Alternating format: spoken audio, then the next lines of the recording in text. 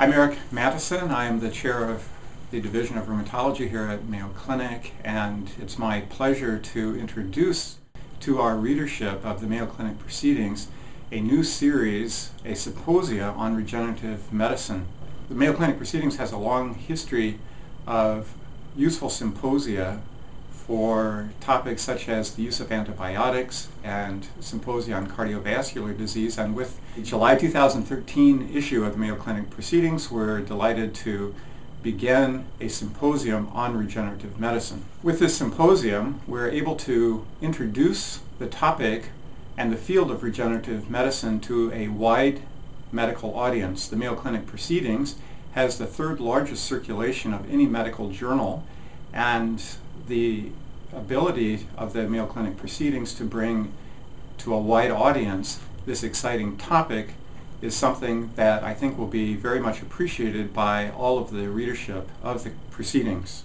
We intend to publish one article each month for a series of 15 articles in total that will cover a broad range of topics in regenerative medicine. The articles which will be published in the Mayo Clinic Proceedings are a first of its kind compendium of current knowledge about regenerative medicine. We are drawing on the expertise of international experts in this field to cover a range of topics that range from innate regeneration, healing from within by Dr.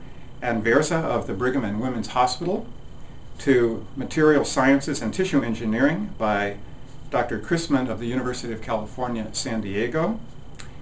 We'll also cover advances in cardiac regenerative medicine with an article by Dr. Marban from Cedars-Sinai in Los Angeles. Whole organ reconstruction and thoracic regenerative surgery by Dr. Maccioneri of the Karolinska University in Stockholm, Sweden. Liver renewal by Dr. Deal of Duke University. Advances in orthopedic regenerative medicine by Dr. Christopher Evans of Harvard University and Mayo Clinic. We'll have an article then on wound healing by Dr. Longacre of Stanford University.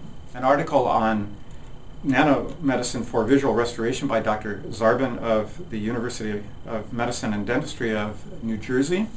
And then we'll cover some of the applications of regenerative medicine and the societal implications with articles on regenerative options at point of care by Dr. Karpa of the Center for Regenerative Therapeutics and Department of Medicine at the Brigham and Women's Hospital.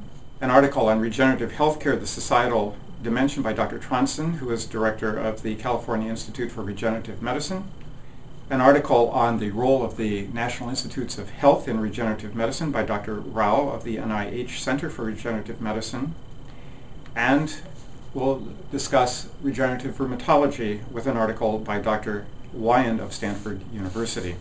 We think that this compendium will provide the readership of the Mayo Clinic Proceedings a useful guide to the current status and state of knowledge of regenerative medicine, and I think that this compendium will communicate to our readership the excitement in this developing field.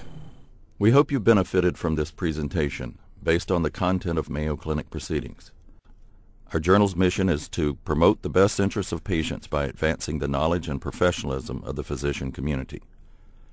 If you're interested in more information about Mayo Clinic Proceedings, visit our website at www.mayoclinicproceedings.org. There you will find additional videos on our YouTube channel, and you can follow us on Twitter. For more information on healthcare at Mayo Clinic, please visit www.mayoclinic.org. This video content is copyrighted by Mayo Foundation for Medical Education and Research.